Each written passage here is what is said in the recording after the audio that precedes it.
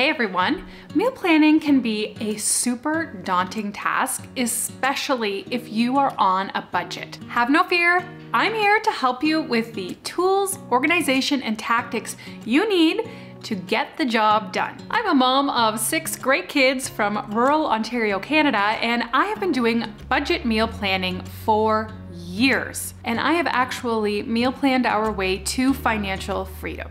So join me today for a crash course and some tangible free resources you can use on your own journey to help. Okay, things are getting real, y'all. Food cost inflation is going through the roof. In this next year alone, it is estimated in my nation that food costs will go up 11%, and that the average family of 4 will spend $15,000 on food each and every year. For my family of 8, that would mean we would have to spend $30,000 on our food. That is a full-time income, and I certainly can't afford it, and I'm guessing neither can most of you. So it's kind of batten down the hatches time. It is time to get real serious about budget meal planning for our families, because there's no way around this crisis. We're going to have to go through it, and we're gonna have to find a way to survive it without losing our livelihoods and our sanity. Have you guys ever heard Dave Ramsey talk about tackling financial debt? He uses the term gazelle-like intensity. He also talks a lot about beans and rice, rice and beans. And we all love you, Dave, but sometimes it's really hard to understand, what does that exactly mean? How does that practically play out in my life? And when you are the planner in your home, when you're the organizer, there's a lot of practical tools that you're going to have to learn to use to survive a financial crisis. And this video topic was requested by quite a number of my viewers, because I think everyone's struggling with the same thing. They know what they have to do, they're just not exactly sure how to do it, and they need ideas. So that is what I'm coming to you with today, a ton of budget meal ideas, but also the tools that I use and that I hope will help you for planning budget meals. I even made up a super cute free printable that you can use. I'll tell you later how you can get that, and it's just gonna help you organize everything week by week. But before we get too deep into this, I would love to have a question of the day. And my question of the day to you is, what is your personal favorite cheap meal to eat, okay? So I wanna know what it is.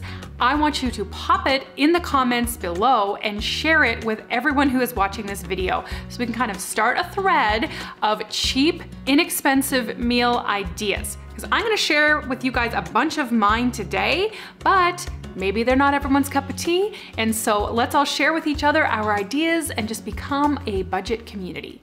Okay, I'm in my basement outside the door to our freezer and preserves room, because the first step to budget meal planning, it's the most important step, and that is to assess what you already have. So you're gonna check your fridge, your freezer, your pantry. What do you have that needs to be used up? The benefit to this is twofold. First of all, you're going to save money because you're not going to be buying that thing that you already have when you go to the grocery store. So you're not gonna have duplicates. And the second benefit is that you're not going to have food that is going to waste. This is a very common happening in many homes. Food rots, goes to waste, or goes past the expiry because we have failed to assess what we have each and every week and go through it and eat it. So always do this step first. I'm gonna take you with me as I do mine. Okay, so I am here in my echoey fruit cellar. Excuse the buzzing freezer sound. Nothing I can do about it, realities of filming. Okay, so I'm gonna go through some things here, and I'm gonna start actually with our meat freezer, okay? So you might not be able to tell, but this freezer is very full, and I know exactly what is in these boxes, and these are pork products. I have a whole ton of sausage that we bought as a school fundraiser for our kids for their playground fund, and we need to eat some of this up. So this is definitely gonna be on my meal plan this week. But as I'm going through it, you'll notice we also have half a cow in here we just got from friends who raise organic grass-fed beef. And so I know I have a lot of roasts in here, so that can go for like several meals when you make one roast. So I'm definitely gonna use those up. And if you can see hiding under here, this is a whole roasted chicken I've got under here, and that's been in the freezer probably for about 4 or 5 months. So we need to use that up. And again, I can get several meals from that chicken. So I can roast it one day and we can have roast chicken. And then the extra chicken off of it, we could maybe make chicken salad wraps. And I can also cook down the bones to make soup. So that's a really good budget item in there that's gonna be on my list this week for meals. And we have 2 freezers. So my next freezer is right here. And in this is more so like fruits and vegetables, baked products. So let's take a look in there. Okay, buzz goes the freezer. Okay, there's a few things I'm seeing right away. One is a bunch of currants from our currant bushes. We can put these in pancakes for breakfast and they're nutritious and delicious. We've also got some apples. I could make apple crisp with these. And a whole ton of green beans from our garden this summer, and that's probably 2 meals worth of green beans right there in the vegetable department. I've also got tons of grated zucchini, so maybe I could make some homemade zucchini muffins for kids' lunches this week. Also to assess is our canned goods. So I can tell you right now, I have several desserts sitting right here for the week that I'm not gonna have to buy at the grocery store. I've got applesauce, peaches, pears, stewed rhubarb. I have tons of garlic down here for any Italian cooking I'd like to do. I also have relish, pickles, pickled hot peppers. So these are all things I can be using this week. A key thing to remember when you are assessing what you already have is to write it down. So whether you are using a printable like mine and you're physically writing it in with a pencil or pen, or whether you're digitally making a note on your phone of what you have, write it down so you don't forget. Let's see what I have in my pantry though. Okay, so as I'm going through, I see here right away that I do have lots of crackers. I've got potatoes, I've got rice. I'm pretty stocked up on the oils I need, on onions. And then there's some extras in here I forgot about, like my husband's work gift basket. We got some holiday pasta that we have not used up. The kids will think this is really fun this week. So I need to use this up. I forgot it was here. And then your refrigerator, of course. So how many apples do you have left in there? Because apples keep for several weeks. Do you really need more mayonnaise? Do you need more salad dressings or sauces or not? So I know in our home, if we run out of that sort of thing, we tend to then immediately put it on the grocery list so we know if we're out or not. But sometimes when I'm in the store, I kind of forget. And I'm like, ooh, do I have Worcestershire sauce or do I not? So just make a list, assess what you have, and let's go from there. Step 2 is the budget meals master list.